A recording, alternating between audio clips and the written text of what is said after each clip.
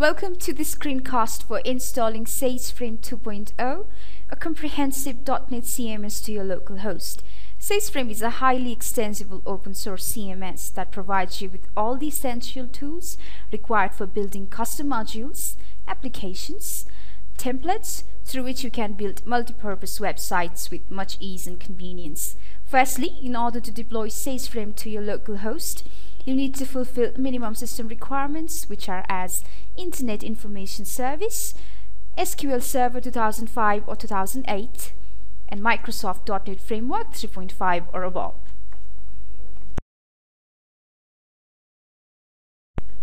Before we get started, make sure to have SageFrame 2.0 installation files downloaded from sageframe.codeplex.com. Here you can find both the source version and install version for SageFrame releases. And you need to place the downloaded files to any of your local drive. This will be the folder where all your local files will be set. For instance, I have created a folder as SageFrame version 2 in my D drive. You need to extract the SageFrame install or source version that you have downloaded earlier. Eventually, you must also change the access permission of your folder. The Windows account that is used to access your site must have full access permission over your SageFrame root folder. For that, right-click on the root folder of your site under Properties. Click on the Security tab, Edit, Add, Advanced, and finally on Find Now. While holding the Control key, you need to make sure to select IIS Users and Network Service and click OK. Give full access permission to both these folders.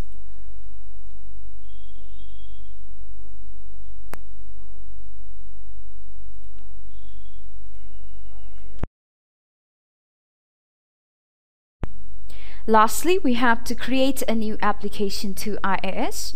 For this, open your Internet Information Services Manager, right-click on Default Website, click on Add Application, and enter an alias name.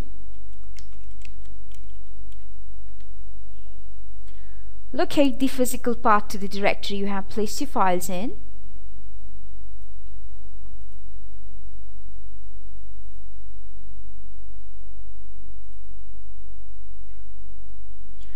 Right-click on the application that you have just created, select Manage Application and browse it on your favorite wizard to complete the installation. Unlike our previous version, SageFrame 2.0 has a single page install. Now you need to configure the database connection with the necessary credentials. For that, enter the server name or the IP address of the server where the database is located.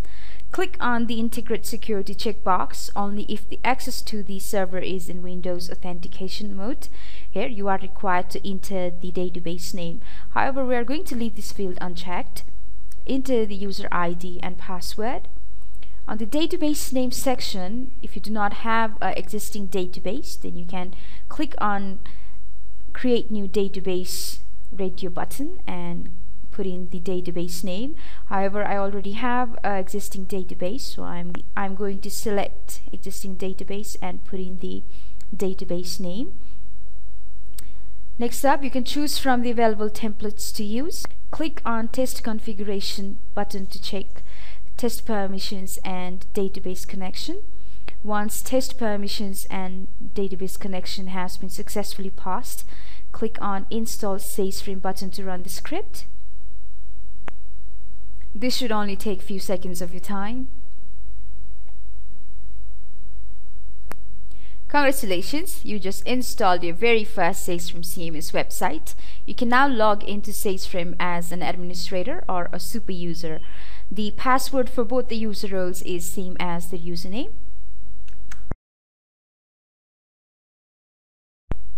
You can access the user manuals for SageFrame 2.0 from our official website, or if you encounter with any problem using SageFrame, then make sure to contact our support team on support@sageframe.com. Thanks for watching and enjoy using SageFrame.